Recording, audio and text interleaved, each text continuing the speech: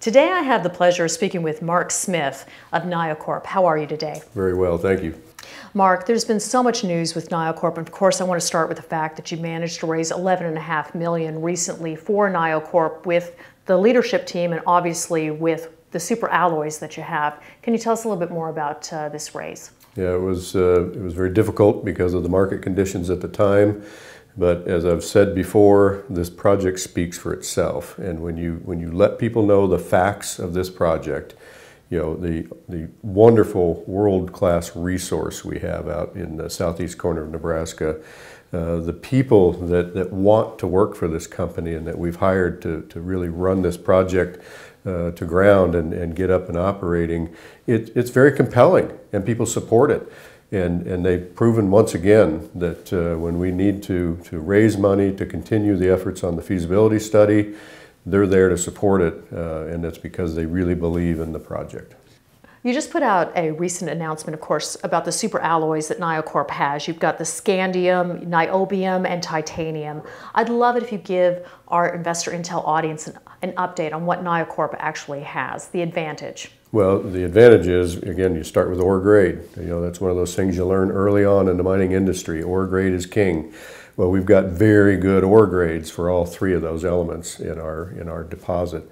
We've got a fantastic location. I mean, the people of southeast Nebraska, you couldn't ask for better support. We've got a town hall that we've announced for next week that's coming up, and it's oversubscribed by the local citizens. The little town of Elk Creek has about 110 people in it. We have 275 people already registered and RSVP'd for this town hall because the entire local community supports it and they want to know what's going on. And we about every 6 to 8 months we try to do a town hall. So all part of that open communication and honesty with the local people. They respect it, we respect them, and we're working well together. Well, in addition, of course, to having community support for your project, the industry is watching you very closely. There's quite a bit of buzz, actually, about scandium. Would you mind talking to us about the supply and demand issues related to scandium? Because, you know, we're finding that we're getting a lot of inquiries about this right now. And it's a really exciting part of the project. I mean, we still consider niobium to be our base material, great foundation for any project because it's a very good ore grade and it's a very stable price for this material. So banks are supportive, investors are supportive. But scandium is the one that intrigues me probably the most of the three superalloys that we're going to produce down there. Scandium, today there's anywhere from 5 to 10 tons of this material produced in the world. About 5 of that consistently comes out of China, and then 5 sometimes does and sometimes doesn't come out of Russia. You never know when their production is going to be on or not. But the quality of the Russian scandium is also very, very well known. So you've got a regular 5 tons a year coming out of China. Quality is sometimes questionable.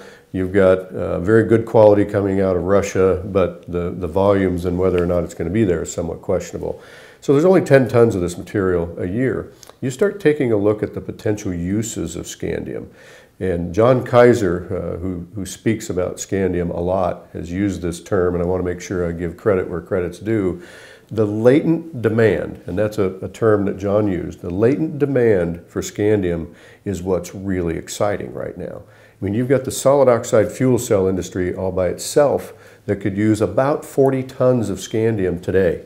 You've got the airline industry that if they can get a stronger, lighter material for the fuselage, they will do it, but they need a reliable supply of scandium. There's upwards of 300 tons of latent demand just in the aerospace industry.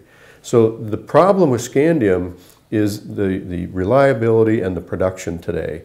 And that's where I think a company like NioCorp really separates itself from potentially the other junior scandium companies as well, because when we produce niobium, we necessarily produce scandium. We're not producing scandium as our primary or only product. We produce niobium, we necessarily have scandium flowing with it, and we plan to produce 97 tons per year. Well, and speaking of your production plans, can you give us just a bit of an overview about NioCorp, just for our audience who may not be familiar with NioCorp and who also may want to be looking up the scandium price chart as well? Yeah, good point, Tracy. And that's one of the reasons, of course, why scandium is so exciting. I mean, today's price is probably somewhere in the $5,500 per kilogram range. Now, I'm not suggesting that if we put a whole lot more supply out in the world that it will stay at that price point, but that's a pretty exciting price point to start with, and even a reduction of that into the $3,000 to $4,000 per kilogram range still creates tremendous amounts of revenue and cash flow for NioCorp. And cash flow goes back to project financing and the ability to get the bank debt and the equity to fund the construction. So the prospects for supply and demand for scandium are extremely exciting for many of our writers. Ecclestone, Bromby, many of our writers are very excited about scandium, but they also like niobium, and we've noticed a number of companies claim they have niobium right now. So there seems to be a bit of a cattle rush to niobium as well. Can you tell us why? The only thing that I can think of, Tracy, is that niobium is one of those very financeable elements right now. Niobium doesn't tend to really excite a lot of people like it does me. I get very excited about niobium because of all the things that it does to make our world a better place. It is truly a technology metal as far as I'm concerned. But it is very stable pricing. And if you have stable pricing in today's resource environment, that usually equates to easier or better financing. That's the only thing I can think of, because bottom line is you can say whatever you want to say about your deposit, but you ultimately have to have grade. We have very good ore grades for niobium in our deposit. Well, you have cash, you've got management, you've got the team in place, you've got community support. What should we expect next, say in the next couple of quarters, Mark? Next couple of quarters, again, and this company is 100% focused on finishing that feasibility study. You know, that is the next threshold event for the company. Offtake agreements are much easier to get when you have feasibility studies in place. The financing really can't go any further in terms of the actual large equity and debt financing that we'll have to do to construct the project. Can't go any further till that feasibility study is done. So we're really focused on getting that done, and I think in the next quarter or two you'll see the final results of that. And then, you know, I will not be letting grass grow underneath my feet at that point, because now we need to finance it and we want to build it. We want to get into production. Production is what we're focused on ultimately. Mark, thank you so much for joining us today. It was such a pleasure to see you. It's always a pleasure to be here, Tracy. Happy to help you in any way.